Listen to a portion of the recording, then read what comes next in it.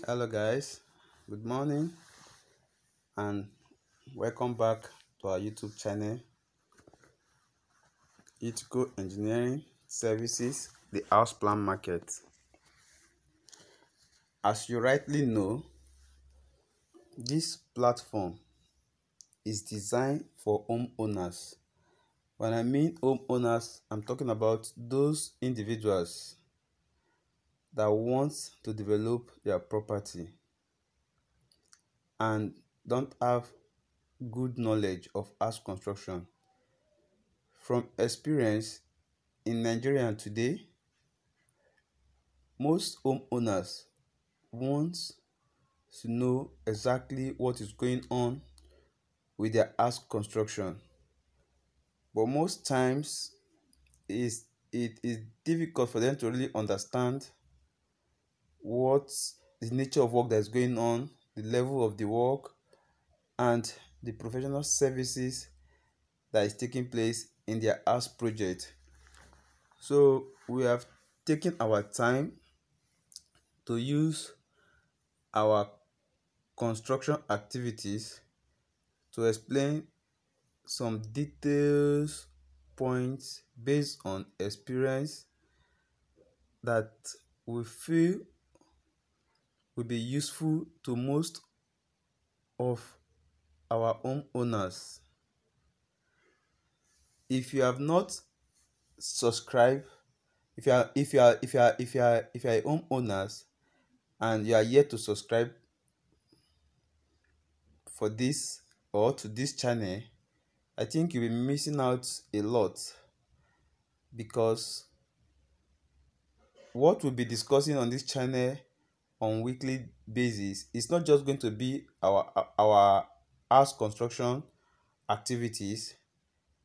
Apart from our house construction activities that will take time to analyze every step by step process that we undertake to make sure that we get a perfect work, we equally discuss issues that is relating to house construction matter, like problem affecting your house after construction. Maybe you start seeing cracks on the walls. What are the causes? Or maybe after you have finished your construction process, you now start seeing dampness on your wall. Maybe after a year, what is the causes? All those and many more will be discussed on this channel as we go along together. So if you have not subscribed, I will advise you to subscribe.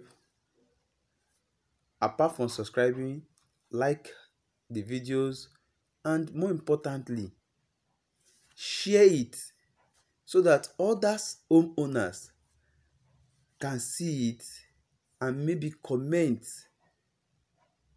on issues relating to their own house issues or house construction. And you never can tell, we might be giving some explanation that will save you or save someone else a lot of money in the long run. So this particular project you are seeing now is one bedroom flat, 3-story building. So we have about one bedroom flat, 3 apartments on it, and we are going to be taking up to 2 deck. Before we start this particular project, the first thing we did was to get a comprehensive soil test of the soil, so that we can have idea about the soil bearing capacity, to see if it corresponds with what is in the design.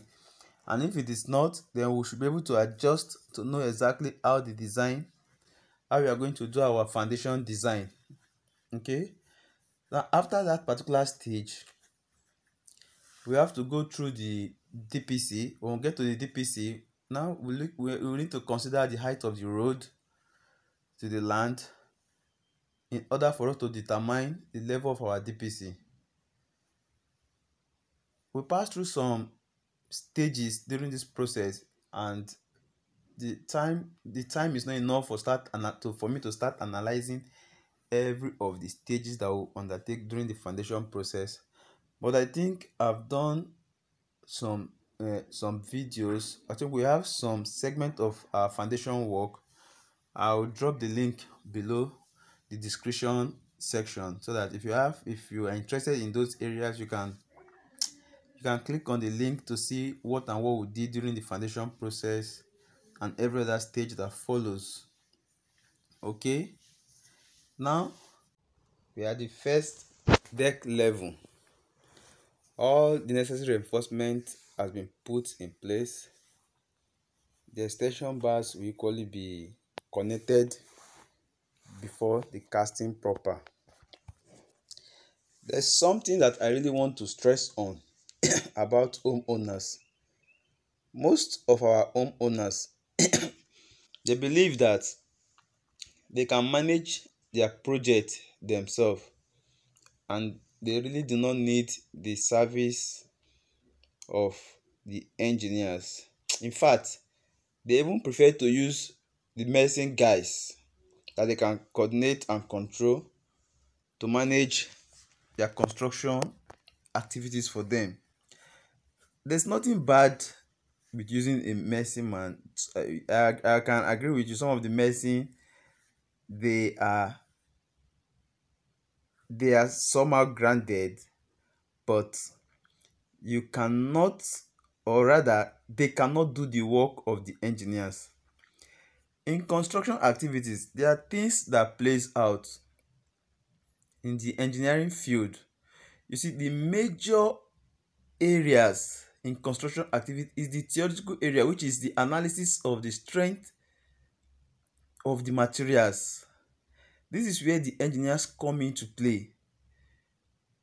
If you are that type of individual that prefer to use medicine for your construction work simply because you feel you cannot afford the services of an engineer, I want you to stop that habit, because the amount of money you are putting in for materials, for rods, is not compare. You cannot even compare it to the money you pay the engineers to do the right thing for you. So why do we have to follow shortcuts? If an engineer is charging you a particular fee, the best thing you can do is find a way to get the best price, but make sure you use an engineer for services that you know they will be the best hand to handle, rather than looking for a messy man simply because you know that, oh, this messy man has done this work for my friend, has done this work for my sister, okay, you can do my own. The answer is no. The answer is wrong, because what the messy man, the project the messy man did for your friend is not going to be the exact project that you are doing. The span are different. The staircase type may be different. The load of the beam or the beam dimensions may be different from the other person's own. A messy man will not have that full knowledge of what I did yesterday. If I want to do for this one, if I want to do for you now, I will make some changes, or the load is different, or the span is different. When I'm using the word span, I'm talking about the sizes of the partitions. Maybe your parlor, maybe the room, it might not be the same with what the messy man did yesterday. So if you are using them, the messy man cannot analyze the strength of the beam, the strength of the slab. They can't even figure out what is the forces that is playing on that building. The only thing that a messy man will do for you is to repeat what they repeat in Mr. A work, maybe your friend's project. If they use 2 rods there, they will come and use 2 rods for you. If the spacing of the reinforcement is this, they will come and do the same thing for you. So I don't advise you, because you want to manage, because you don't want to pay an engineer for your services, or because you feel the engineers do not really have work. Because from experience, I always get to know that the client Sometimes they even ask us what is our work at the site, because most times when the engineer comes to the site, what they feel they does is to come and look at the work that is going on, then they go back to their office. They feel the engineers does not really have work that is going on. They don't have much work. People that are doing the work is the laborers and the mason. But the truth of the matter is that the engineer is the actual person that is piloting the affairs of that project. So I will still, just like I said before, try as much as possible to use professional in your building project. Okay, now as you are watching where we are right now, we have finished the casting of the first deck and we've started the form work for the second form work that will take us to the second deck. If you watch closely, you discover that our blocks, we did it in a way that it have to be in 90-degree with the ground floor. It must be straight. If it is not straight, we will not accept it. We don't accept it, and we try to use best hand in our construction activities. Now if you are starting a project from the deck and you discover that you are wondering what to, maybe how many, which pattern do I go, should I go by counting or should I go by daily pay, I will advise you, if you are owners and you want to do it yourself or you want to suggest, please don't do counting when you are trying to lay your block work. Fine, I agree with you, counting may be fast to achieve, but you have lots of errors during the counting process, because every of the workmen, their concentration will be on how many blocks they can lay before the end of the day, and that is what you are going to pay them. And apart from that, they are going to create so many weak zones for you, which might eventually lead to cracks in the long run in that your building if you give them on counting, because they will definitely fix in half block in areas where they don't even need to put half blocks, because they are trying to meet up their counting targets for the day. So if you are homeowners, please, you can use the method of daily pay. Set a target for them. If it is 100 blocks for one day you want, and if you are trying to make sure that you want to capture so many areas, you can maybe engage more mason and set a target for them for their daily pay. That way you'll be able to get the job done accurately. So after the block formation, the next stage that we'll move to is the lintel process.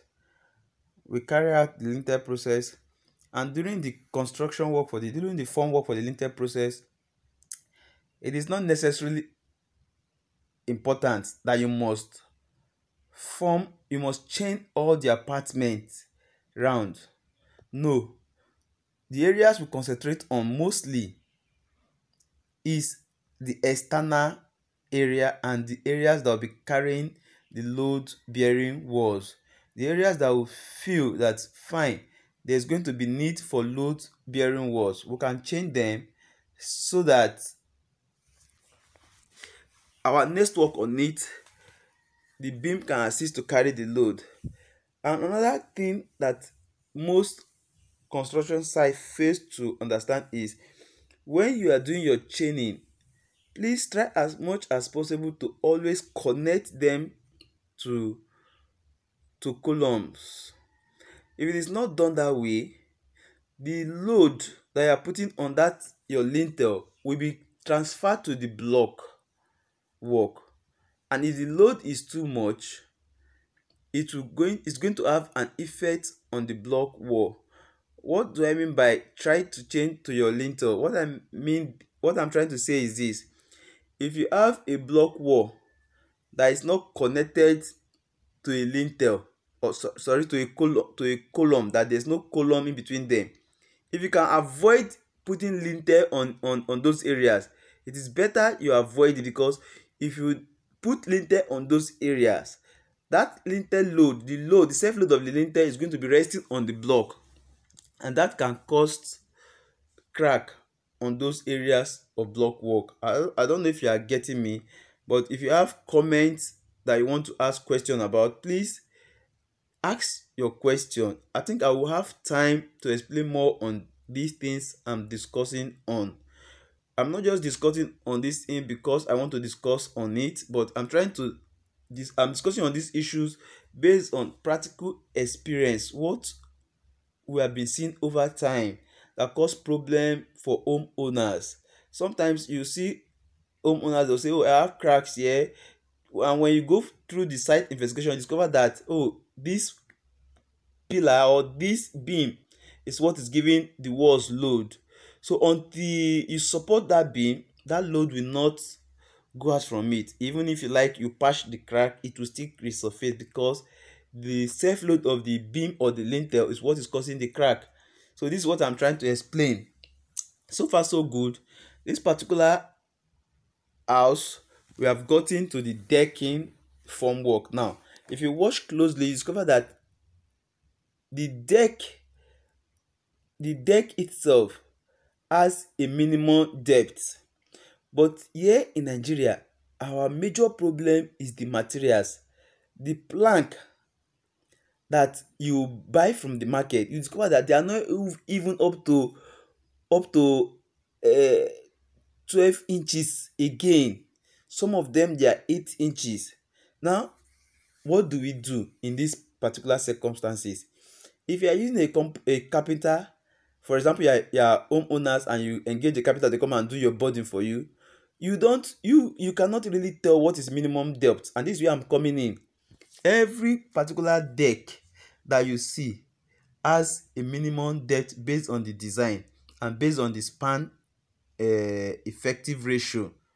Okay, now if on the design you have a minimum depth of 300, what that means is that the depth that will be able to carry the slab should not be less than 1 foot. But if you have a plank that is less than 12 inches, what do? It means that the carpenter has to double the board to get that depth, and that means that you yourself have to buy more boards in order to achieve that process. So this is what you do. If you are doing a formwork, make sure that you follow the minimum depth. If you did not get the minimum depth accurately,